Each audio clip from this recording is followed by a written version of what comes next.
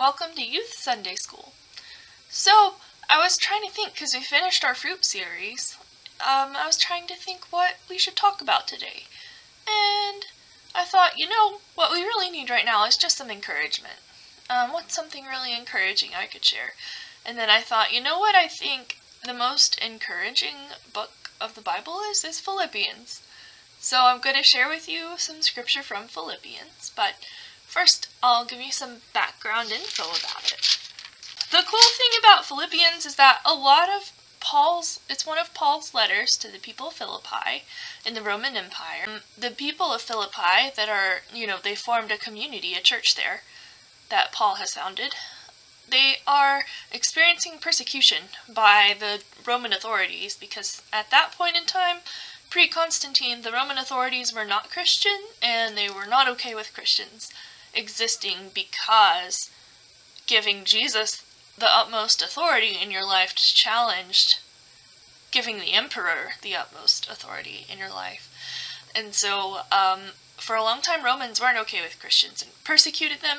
Persecution meaning, like, throwing them into pits of wild animals that would eat them and, like, brutally killing Christians in other ways, forcing them to practice their faith in secret.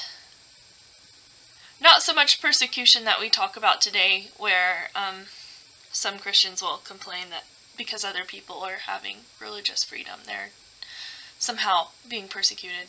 That's not persecution. Being persecuted and being unpopular are two different things. Anyways, and so Paul is writing to encourage the Philippians in Philippi because they're living in a difficult time under a difficult government that doesn't want them to exist. And so he's sharing friendship.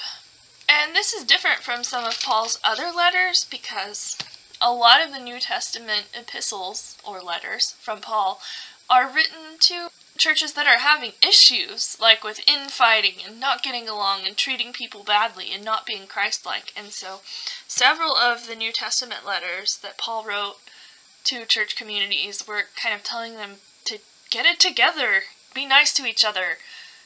But Philippians is different because Philippians, Paul is just kind of saying, hey, you're my friends, I love you, we can do this. Hooray. It's a very encouraging book. So a couple of fun facts about Philippians I just wanted to share. One, Philippians makes it obvious that there were women in positions of leadership in the early church. He mentions two women by name, Euodia and Syntyche. I hope I said those right. And so that's cool because really in the early church, women were prominent leaders because a lot of church people met in homes, and in ancient Roman structure, the home was the place that, like, women took charge over. And so a lot of women would, like, host the church and would lead the church. And that only changed later on when patriarchy took hold. When we're looking at why Paul chose to send this letter at this time, biblical scholars are pretty sure it's because he just happened to come across someone who was heading that way towards Philippi from where he was kept in prison.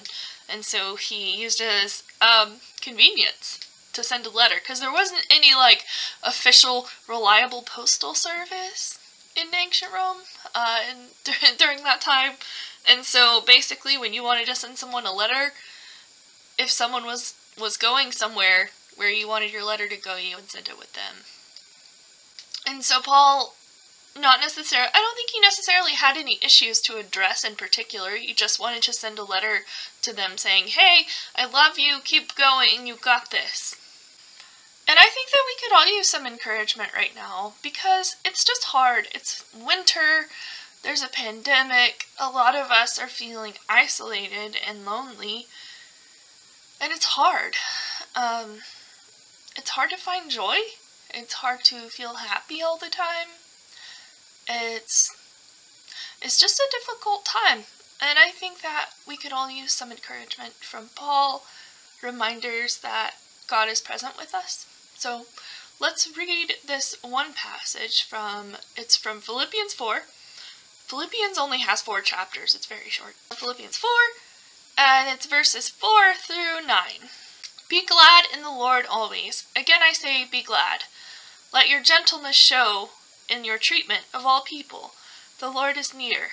Don't be anxious about anything. Rather, bring up all your requests to God in your prayers and petitions, along with giving thanks. Then the peace of God that exceeds all understanding will keep your hearts and minds safe in Christ Jesus. From now on, siblings, if anything is excellent and if anything is admirable, focus your thoughts on these things. All that is true, all that is holy, all that is just, all that is pure, all that is lovely, and all that is worthy of praise.